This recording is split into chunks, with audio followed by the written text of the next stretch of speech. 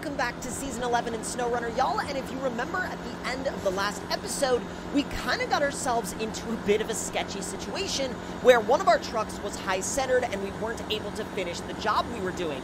Well, I kind of got fed up with messing around, and so I brought this, and we're going to be fixing this situation promptly. Very, very promptly. So right there is the stranded truck in question, and there's also a 963 right here that is, frankly, very low on fuel and not much help to us at this present moment in time. It tried its best, but it just wasn't able to pull through in the end. So let's go ahead and move it. We'll let it chill up here, and then now we're gonna grab this G500K twin steer. We're gonna lock every single available differential, and we're gonna see if we can pull that trailer, or rather truck and trailer, the rest of the way up this mountain. And once we get it off of the area that it's stranded on, I don't think it's gonna be all that much of an issue.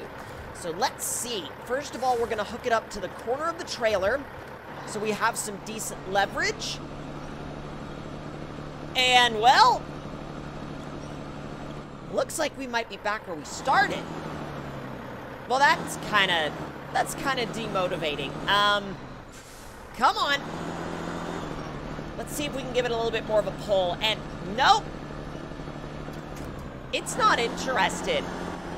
I forgot how insanely temperamental that 8-slot Super Heavy is, because if it gets upset with you, if it gets high-centered, it is designed, it is literally by the design of the game for it to not let you go any further, because it wants you to have to struggle with that trailer. It wants you to be required to struggle with that trailer, and I'm frankly very done with that trailer's specific landing gear being the sort of supervillain to the existence of every other rig that I've tried to run.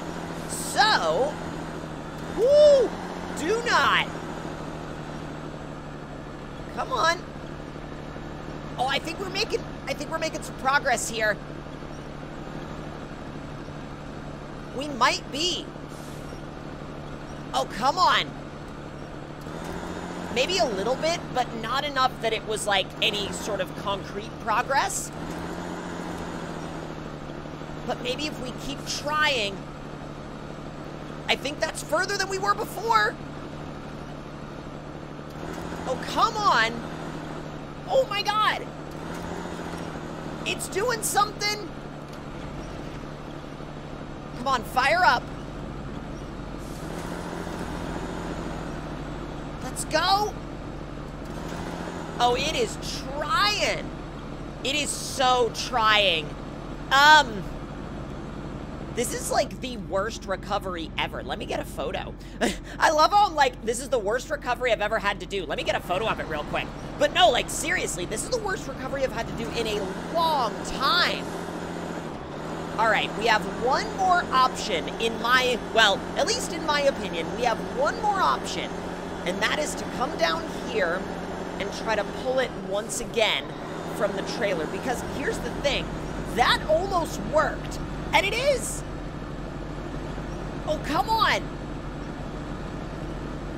Oh, we are so close. We are so close. You can do this. I know you can do this. Just as long as we give it a little bit more and a little bit more. We got it!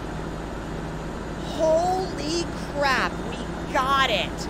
And so now, all that's left is to get all of those beams up to the top of this mountain.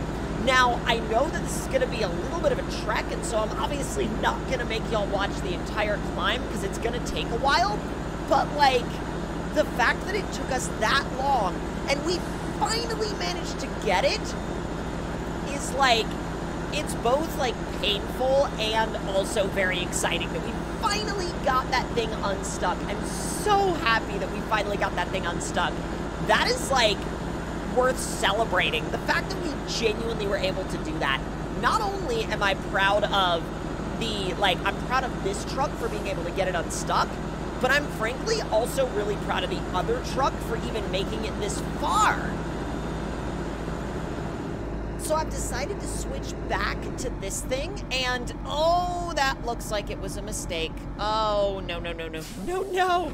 I do not want to, I do not want a repeat of what happened earlier.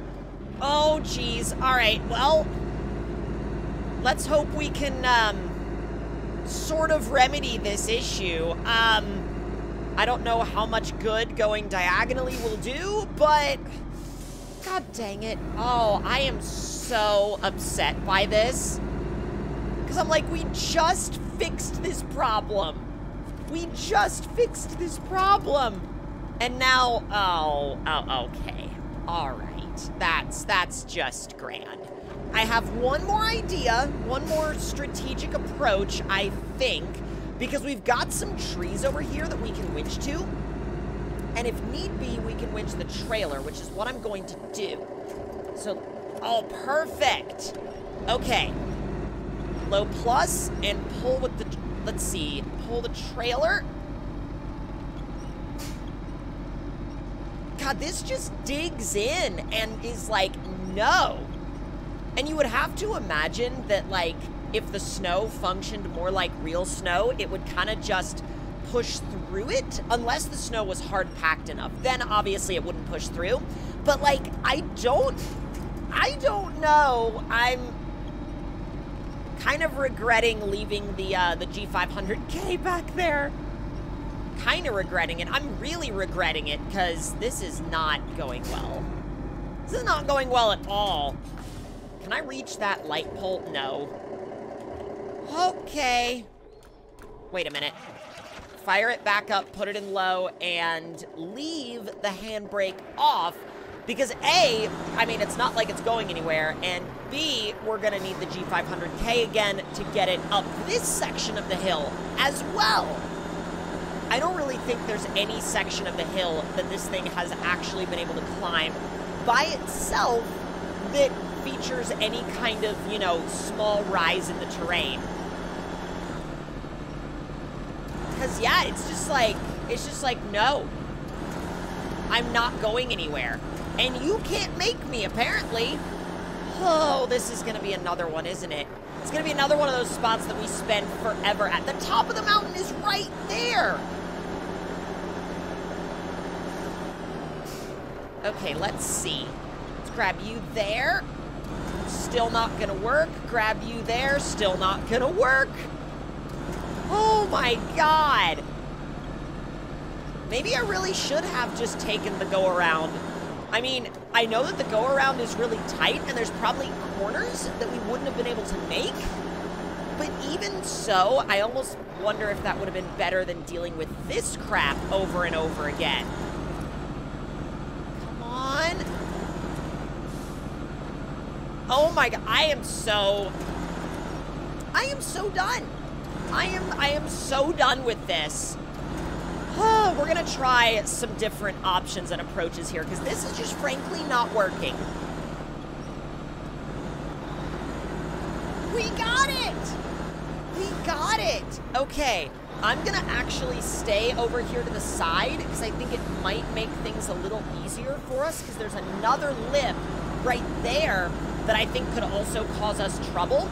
So this is just a tad bit flatter. Obviously, it does start to kind of get torn up on the edge, but I think, woo, that's very sideways. Oh my god, that's very sideways. I'm not so much worried about the cargo as I am worried about the trailer getting, well, that right there. Cool. Cool. Come on. This has been painful. This has been the most painful delivery ever in SnowRunner. I cannot think of another delivery that has been more painful than this one. This is the actual worst. The actual genuine worst. I can't literally think of anything worse in SnowRunner than this. Oh, I didn't mean to turn my lockers off. No! Oh, it is pulling me back. It's, well, if it's anything like the last one, we still can fix it. No!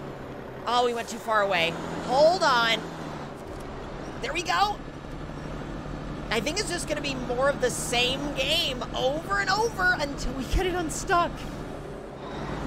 Honestly, that was shockingly an even longer process than getting it unstuck from the last area that had an issue. So, I really don't know what to tell y'all about this mountain other than it is punishing.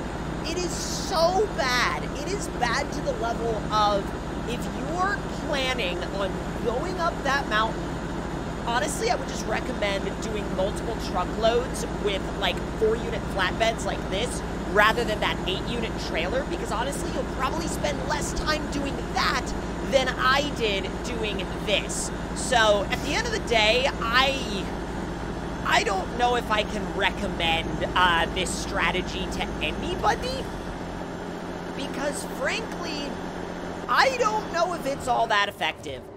It's a lot. It is so much that I'm just gonna warn you, if you do this, if you choose to take a truck with that big of a trailer, or rather this trailer specifically, up that mountain, you better be ready for what's about to happen. All right, 1, 2, 3, 4, done. Great, now we can begin construction. And I get my XP, and I also get my cash, and you know what? I am so happy that that's over. I'm also gonna run my radar because I haven't run any of the portable radar units up here, and I really wanna see, like, what's around. There's also a task called Look What I Can Do, and I'm a little nervous to go and figure that out. It's probably a recovery, to be brutally honest, but I've never explored this part of the map before, so that may definitely be something that we get into next.